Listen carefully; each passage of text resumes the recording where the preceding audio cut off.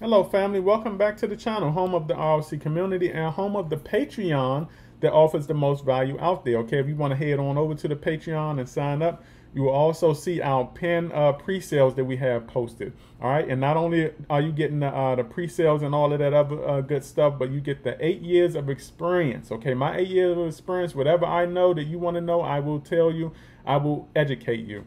All right, so the links will be in the description and in the comments for that. And also, if you want to check out the merch, those will also be in the links in the description and in the comments. The links will be there. Okay, remember, the goal is always to become self-educated and to one day become a 9-to-5 dropout. Okay, so look, a lot going on with SHINJA right now. Okay, so look, a lot of us have been talking about migrations. Okay, we've seen a lot of success with migrations recently. Now, one of the projects that we are looking at, and one of the projects that we want to grow, and when I say grow, I mean grow out of heavy supply, is SHIBNOBI. Now, SHIBNOBI is sitting at 13 zeros, okay?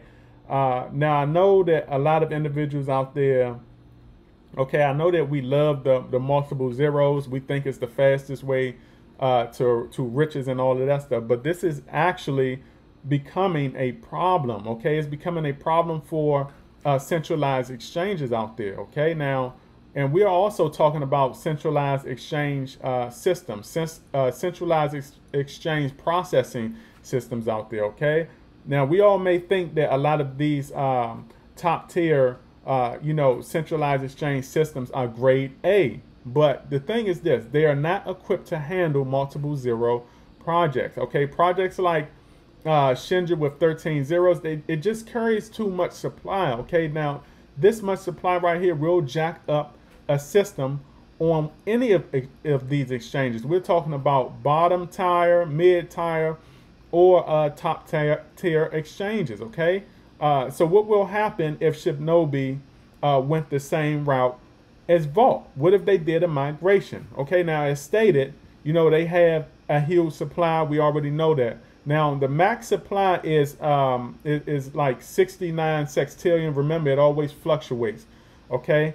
And we already know when you get into like the sextillions and all of that, that's 21 zeros right there. That is huge. Now, even though, they have still burnt like 50% of the 50% of the supply, okay, they still have around, 33 sextillion in circulating supply, okay? Now, the current price is around what? Up here, 13 zeros too. Okay, now, it was recently 14 zeros, but they knocked off a zero. All right. Now, before the recent pump, because there is a pump going on now. Now, before the recent pump, SHINJA did struggle to gain traction, mostly from, the impatient sellers or, the sellers investing less. Okay, this also affected the daily volume because the daily volume was down for a while. Okay, now another thing going back to the multiple zeros. Now, SHINJA had a lot of exchanges lined up at one point. There were a lot of excitement going on about that. And some the unfortunate thing is this: some of those exchanges, they came back rejected. Okay, and the supply just did not work for them after testing it. And those were, we're talking low to mid tier exchanges. Now, the pump is looking great now. It is a nice little pump going on now. The road to sorry about that. The road to 70K holders is still going strong. And social media is also becoming a good catalyst right now. If you go look over on Twitter, they have a whole thing going on with the giveaways and all that. But the thing is this: we're going to need these exchanges to obtain trading value, because the individuals right now, after this project pump, a lot of those investors are just going to dump back down. Okay, so we need those exchanges, and we need those in order to get those exchanges, we need the decimals to be changed. Just look at CoinMarketCap for a minute. Okay, look at them. Now, look, I'm not making any excuse for CoinMarketCap. They suck. We all know that. But, one of the issues that screws them up a lot is they continue to list a lot of these multiple zeros projects, okay? It's also a reason why they can never keep things updated. Just one reason why they can never keep things updated, which is actually laziness on their part, okay? If you're not willing to update a lot of these newer projects, Why list them? Okay, but you know, multiple zero projects assist in technical issues. Now, another issue is the lack of, you know, not enough auto burns for SHINJA. Now, we've seen, you know, we've seen with Doge how important this is. We've seen with SHIB how important this is. Even Vault is starting to build this into their project. So, you know, more auto burns will actually work wonders. Now, Cliff did say, okay, he has no plans to migrate, and I know the investors did not want to hear that. Now, me myself, I don't see why he wouldn't. Okay, but at the same time, I want to be fair here. I will not pretend like I know, you know, what it takes to do a migration.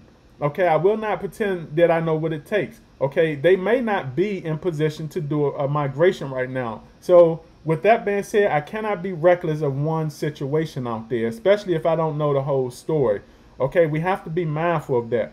But, you know, what if they did do a migration? Let's look at that. Okay, so what if we took like the max supply, which is 69 sextillion, and it will be divided by 1 billion. Now, we could use the circulating supply, but we will just use the max supply. Now, with the max supply divided by 1 billion, okay, that would give us around, I think around 69 trillion or something like that. Okay, it will also put the market cap around like 75 million. This will put SHINJA at around 501, nearly where Vault started after migration. Do you know how big of a change that is? Killing eight zeros, okay, will put SHINJA where they need to be respectively. For, you know, and for those changes, okay, it will put them where they need to be respectively. Okay, now remember also, your value will stay the same. Okay, you will not be like a trillionaire or anything like that. So the tokens you have, okay, if a migration was to happen, the tokens you have will also be divided, okay, which will keep your value the same. Okay, but SHINJA, okay, if a migration didn't happen, SHINJA would have a greater chance at hitting that 1 cent mark in like the 3 to 6 year mark.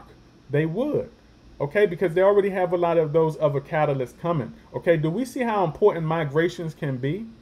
All right, now also going back to like auto burns and all that. Okay, a migration will provide more auto burns. Okay, it will provide more auto burn mechanisms for every transaction. Now these burn portions also. These burn portions for a buy and sell transaction, they would also be sent to like dead wallets or anything. I mean, I said anything. It would also be sent to like dead wallets. Okay, so the migration helps. Okay, the migration helps. And with that comes low supply. Low supply helps. More trading volume, okay, will come along. More exchanges will come. Exchanges will not have to adjust to the project. Okay, and the 1 cent could be possible in like the next 4 years or 4 to 6 years or something like that. Okay, now I'm not crazy for like I'm not crazy for like tokenomics and all of that stuff, but a new contract with better tokenomics, okay, you cannot go wrong there. Okay, especially for a project that holds a big supply. Okay, now the BSC chain launch will provide good results, but imagine what can happen if they had a migration right after the launch. Do you know the big effect that will have on, the big positive effect that will have on SHIBNOBI? It will have a great effect on SHIBNOBI. It will line them up good. Okay, we are talking cheaper tokens also, and we're talking like cheaper fees and all of that stuff too. So you'll have more individuals coming in buying. But like I said, I won't jump the gun on any of this stuff. You know, there's a chance Cliff goes the trend. There is still a chance, okay? And me, I will just keep my eye on it. So remember, every now is history tomorrow, and you either have patience in this investing game or lose in the end. And that's my video outie.